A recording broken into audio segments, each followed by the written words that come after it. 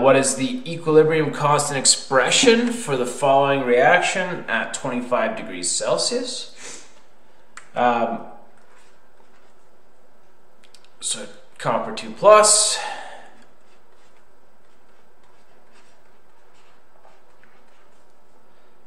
And I'm just going to migrate this a little bit. Goes to copper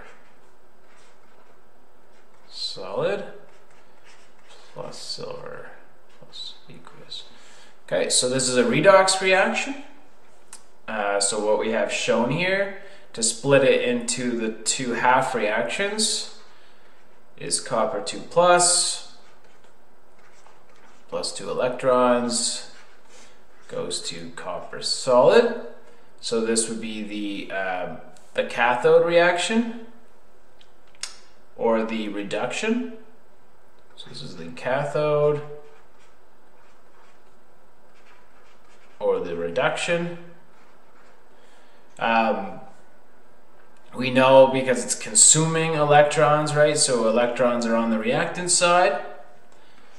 And we have 2 silver going to, that's not right, but 2 silver plus 2 electrons. So this is the anode side, or the side of oxidation. And we know that because it's producing electrons. So the silver is being oxidized, producing electrons, so this would be the anode side. Okay, so given these two half cell reactions, we can look up the relevant statistics, so the reduction potentials for these, and compute our E naught cell, which is equal to our reduction potential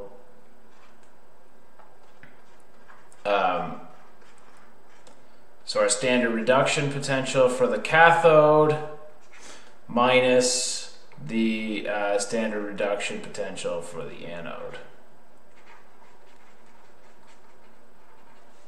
Okay. So if we look these up, we would get 0.34 volts for this guy and negative 0.80 volts for this guy. It's handy to remember that this is the value you would get for 1 silver, but we don't do anything to it for 2. So the standard reduction potential stays regardless of our stoichiometric coefficients. That'll be taken care of later. So our E naught cell is then 0.34 volts minus 0.80 volts. Oh, sorry. That would be plus 0.80. And so that should be plus,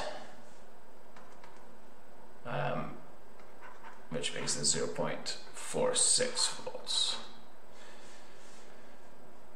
Okay. So that's our cell potential. And this is already our first clue that this reaction is in the wrong order. So if our E naught cell was positive, then the reaction would be spontaneous, it would flow. But because it's negative, it's actually going to flow in the opposite direction. But that's okay, we're going to compute the K regardless. So we can calculate our K from the Nernst equation, which is E naught cell is equal to RT over NF on K. So in this case, So RT and F are all constants. So R is our gas constant, which is 8.314 joules per mole Kelvin.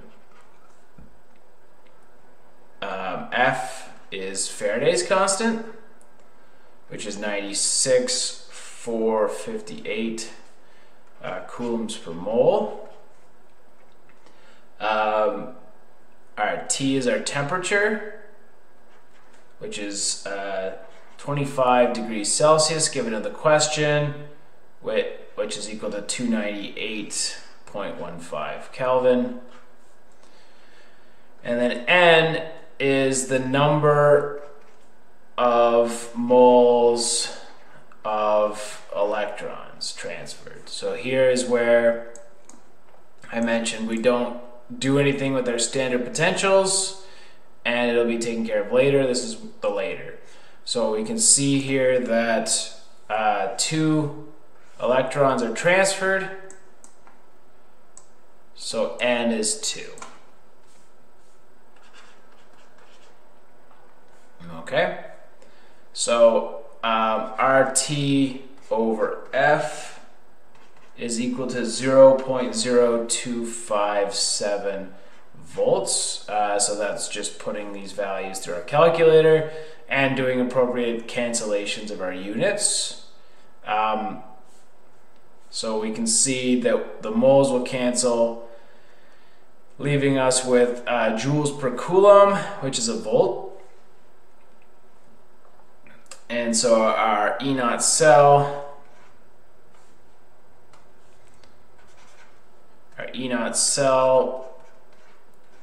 which we computed above as negative 0.46 volts, is equal to 0.0257 volts over 2 times ln K. With some rearrangement, we find that our ln K is 2 times negative 0.46 volts over 0.0257 volts. So the volts cancel, which is good because we want this to be unitless. And so this is negative 35.80, or our K is 2.83 times 10 to the minus 16. So again, our K is showing us that the reaction doesn't flow this way. So that makes sense. Because our K is much, much less than 1, that means it favors the reactant side. So now we can check to the solution here.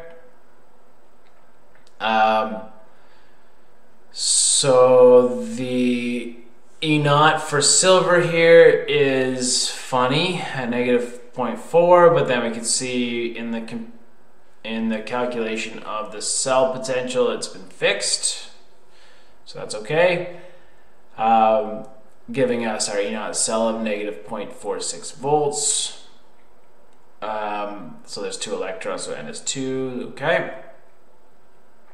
And then our K is going to be, so we can solve for our K, and they got 2.84, so pretty much the same, just a little bit of rounding differences. So it's okay.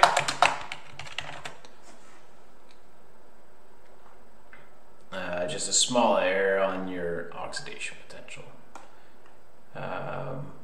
Okay, so that looks good.